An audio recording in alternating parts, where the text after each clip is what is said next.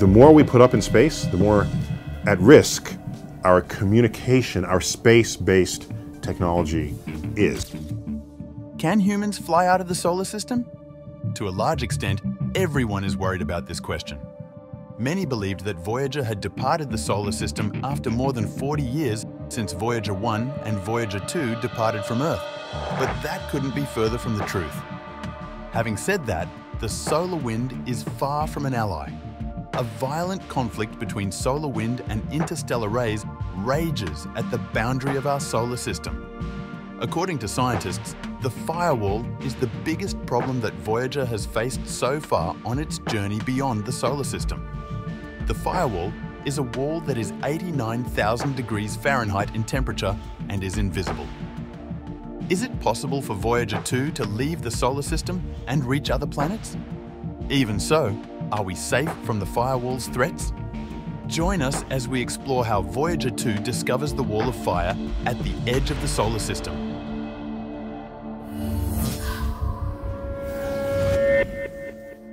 Think of it this way.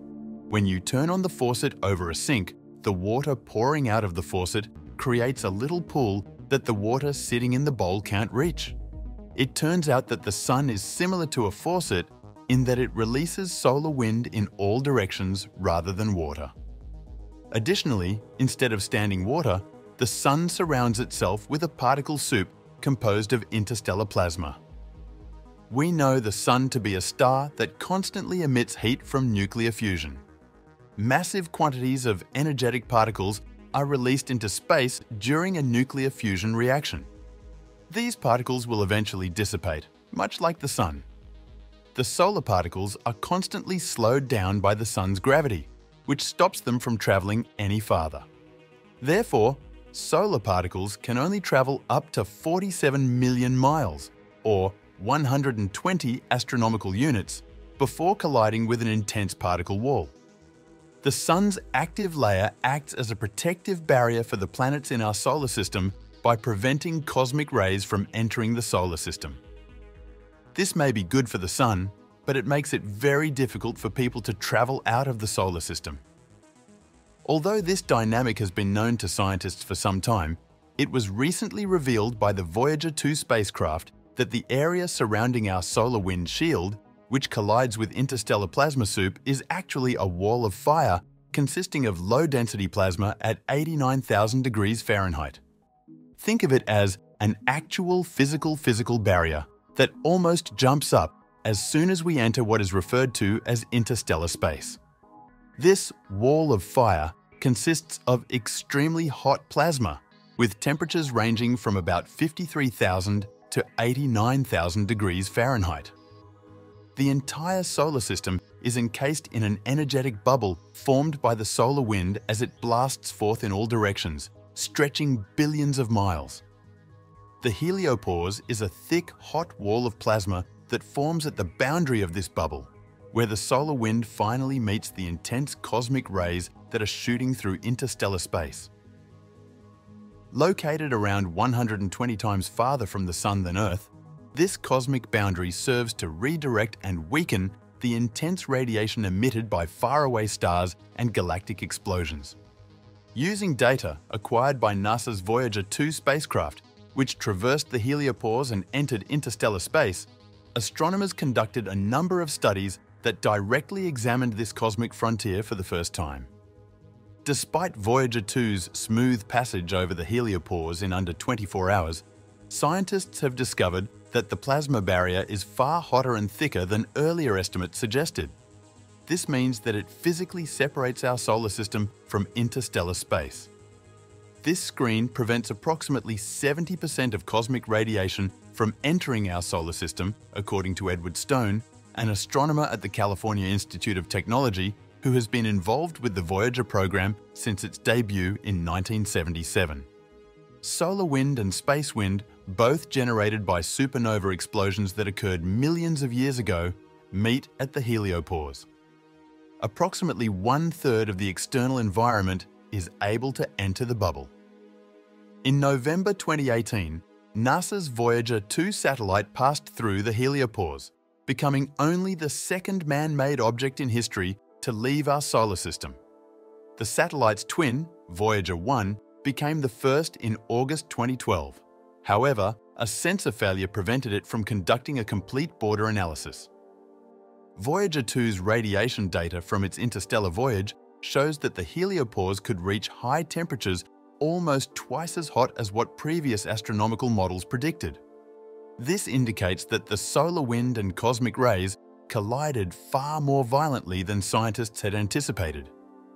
Researchers discovered that the heliopause's limits are not as uniform as expected, despite the fact that the heliopause's hot, thick plasma wall shields our solar system from most of the dangerous rays dashing across space. There are some permeable pores near the heliopause's edge that let interstellar radiation seep in, so it's not a perfect bubble after all.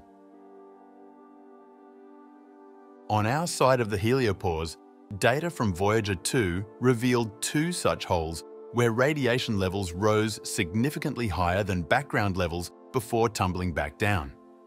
When cosmic radiation levels finally spiked and remained high, Voyager 2 had clearly entered a new space area outside of the solar system. Our host star's massive matter and energy jets extended outward for an extensive period after departing from the Sun, which was well outside Pluto's orbit. On the other hand, as time goes on, they become less effective at repulsion of the dust and other matter floating within the galactic walls, as well as the thin, mysterious material within those same walls. The Parker Solar Probe project, named after the renowned astronomer who first postulated the solar wind's existence, is part of NASA's ongoing solar system exploration program.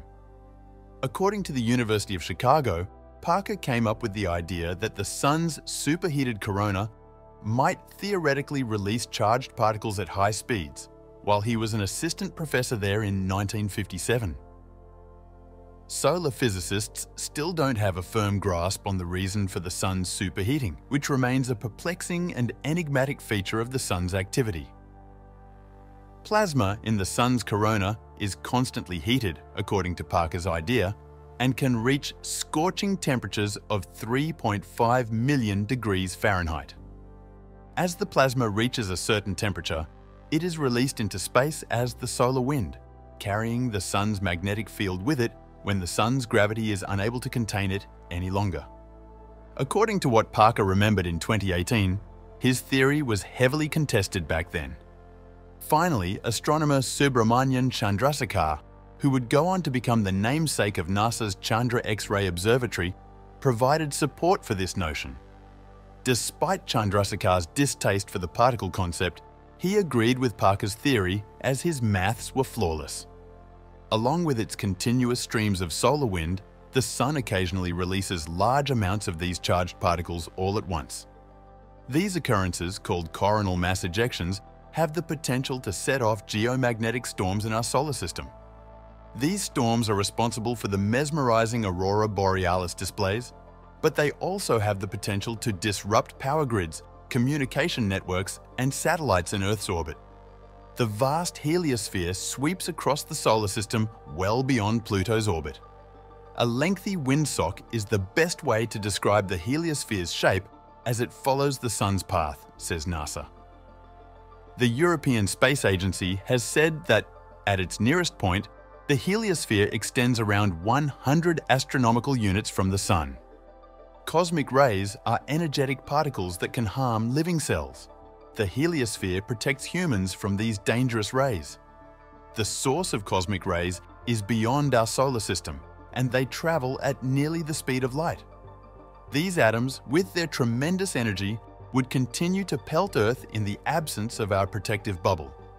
If the heliosphere hadn't formed, life on Earth might have changed drastically if it had evolved at all. Even though the Sun's wind is always blowing, its density and speed change during the course of the Sun's 11-year cycle of activity. Throughout this cycle, the Sun's energy output, the number of sunspots, and the amount of material that is ejected all rise and fall. Sunspots change the solar wind's magnetic field strength, velocity, temperature, and density, among other characteristics. The average constant solar wind speed at Earth is around 190 miles per second. The solar wind travels at an average speed of 0.87 million miles per hour. A Category 5 hurricane can top 150 miles per hour. The spacecraft Mariner 2 was able to detect solar wind and distinguish between two different streams, one rapid and one slow, during its approach to Venus. The NASA-reported sluggish stream was moving at approximately 215 miles per second, whereas the fast stream was seen zipping by at double that speed. In 1973, X-ray pictures of the solar corona obtained by Skylab were used to determine the source of the rapid solar wind stream. Coronal holes are cooler areas of the Sun that have an open structure of magnetic field lines, which is what causes the solar wind to be so fast. Coronal mass ejection occurrences have the potential to produce solar winds that are unusually rapid.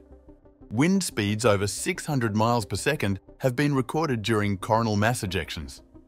Although certain solar wind streams reach astonishingly high speeds, it is the slower solar wind that has scientists baffled. The sluggish solar wind is more mysterious for several reasons. Launched in 1990, NASA's Ulysses spacecraft has already provided some hints as to where the sluggish wind stream originated as it circled the Sun's poles. During solar minimums, the study discovered that the solar wind mainly comes from the Sun's equator. A mixed, inhomogeneous flow characterizes the solar wind as the solar cycle approaches its maximum, replacing the two distinct regimes of a fast wind at the poles and a slow wind at the equator. Our whirling star has impact on every solar system body. According to NASA Headquarters Division Director for Heliophysics Nikki Fox, "My feeling is, if the Sun sneezes, Earth catches a cold, meaning that the solar wind ensures that Earth feels the effects of the Sun's activities." Could Earth be hit by a solar storm? If so, what would happen? Coronal mass ejections and solar flares are examples of solar storms that cause the Sun to produce energetic particle streams and large gas bubbles that are interwoven with lines of magnetic fields and released into space. These cyclones can carry particles hurtling toward Earth at incredible speeds, and they frequently coincide with sunspot cycles. The northern and southern lights, or aurora, are the product of geomagnetic storms caused by these particles colliding with Earth's magnetic field. Satellites, electrical grids, and communication networks are all vulnerable to their dangers, though. Some solar storms are weak and have little impact, while others can be quite powerful and cause major technological disruptions by affecting Earth's magnetosphere and ionosphere.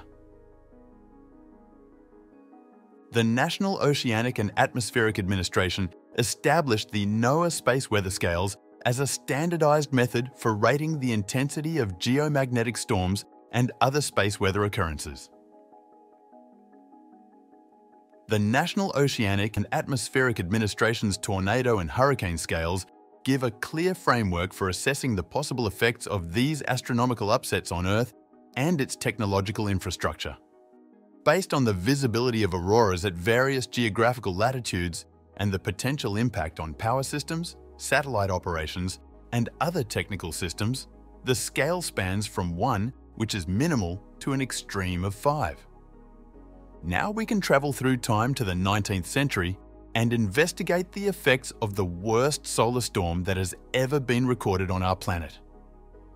It was just another ordinary morning. Ascending the flight of stairs to an amateur observatory housed within his rural London estate, Richard Carrington turned the lever to open the shuttered dome and pointed a big brass telescope towards a bright blue sky. He made a note of the time and proceeded to draw a cluster of enormous sunspots as they became visible. Before his very eyes, 2 flashes of light materialized, grew, and blossomed as he did so. The dazzling flares dissipated 5 minutes after that. Unbeknownst to Carrington at the time, he had just witnessed the greatest solar flare that the contemporary era had seen. The white light solar flare, which would one day be named after Carrington, was really a surface magnetic explosion on the Sun. Its intensity was such that it eclipsed the Sun for a short period of time, and within that time, vivid light displays, including bursts of red, green, and purple, erupted over the globe.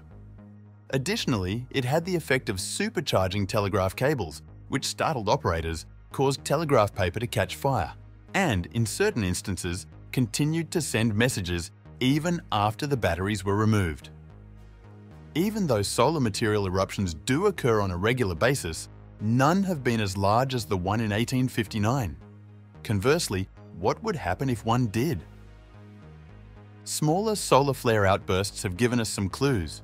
These explosions created clouds of charged particles that have slammed into Earth's magnetic field, causing it to tremble in what scientists term a geomagnetic storm. For instance, in February 2011, commercial flights and ships that depend on GPS navigation systems may have been in for a world of hurt when a solar storm briefly disrupted GPS signals. Over a decade afterward, on April 21, 2023, a strong solar event sent a fast-moving burst of plasma toward Earth, causing a severe geomagnetic storm 2 days later. Satellites, electrical grids, and communication networks were all negatively impacted by this storm. Stunning aurora borealis were also a result. This was the third big solar storm this cycle, with similar occurrences in 2021 and earlier in 2023 also being monitored by NOAA's Discover mission. Electronics, radio waves, and satellite signals would all be disrupted if an X-ray and ultraviolet burst from a solar flare of Carrington-sized magnitude were to strike Earth today. Furthermore, it would trigger a solar radiation storm, which, without adequate protective gear and the shielding effect of Earth's atmosphere, might be fatal to astronauts. The next step would be for the cloud of charged particles, which is the coronal mass ejection, to collide with the Earth's magnetic field. Everything from cars to planes to cell phones and computers would go down the drain if this happened.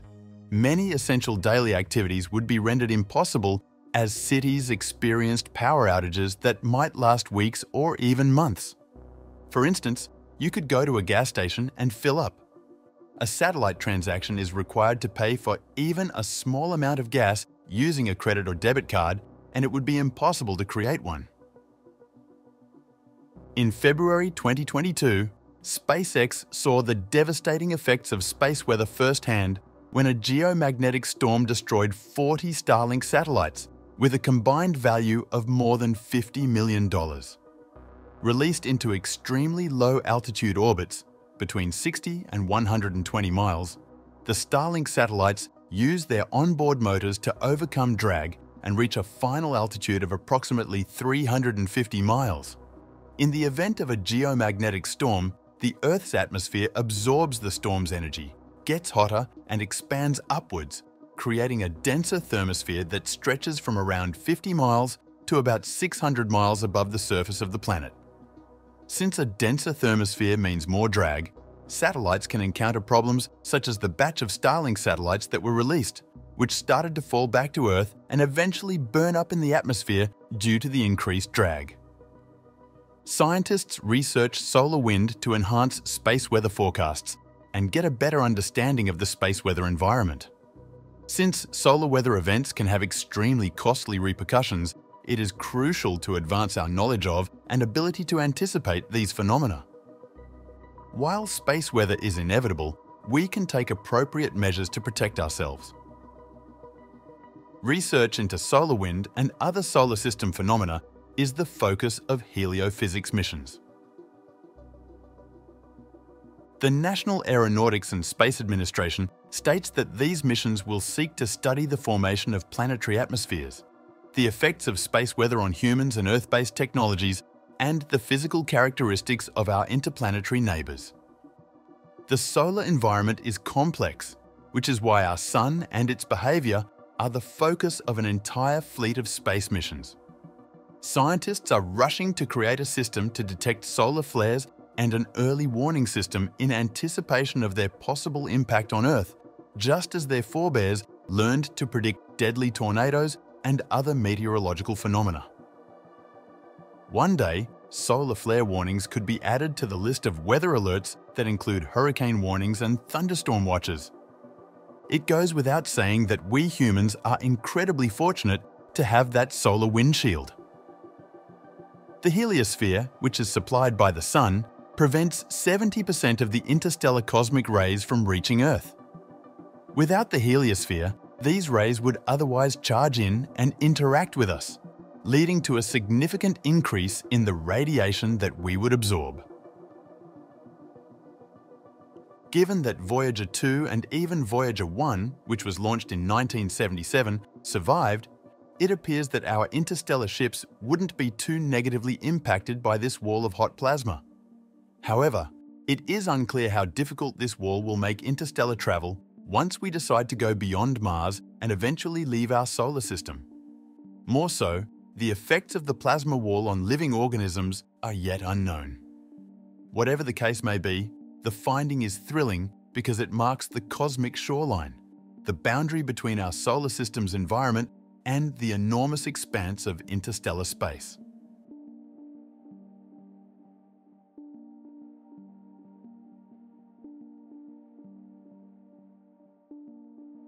Thanks for watching another episode of Voyager. While you're still here, make sure to click the video on your screen for more mind-blowing videos about space.